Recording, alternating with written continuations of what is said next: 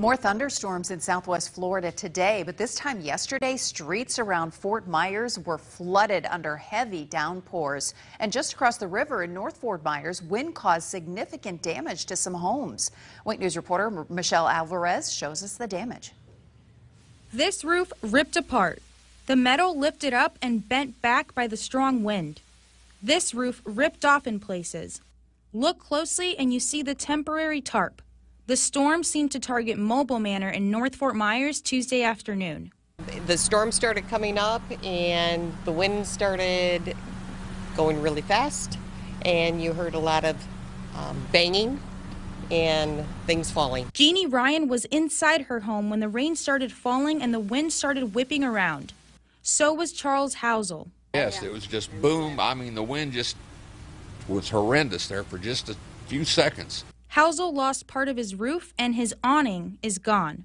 Still, he's grateful because what's damaged can be replaced. That something can be fixed. Nobody was hurt, so I'm good with it. I mean, Mother Nature at her worst. Donald Morrison has lived in Mobile Manor since 2001. I've been through Charlie, Wilma, and Irma. He says the damage this time isn't as bad as when Charlie hit. Some downed fences and truss and shrubs. But unlike those hurricanes, this storm caught him by surprise. When it came through, it was like, it sounded like a tornado is what it really sounded like. I mean, it was just really fast, quick.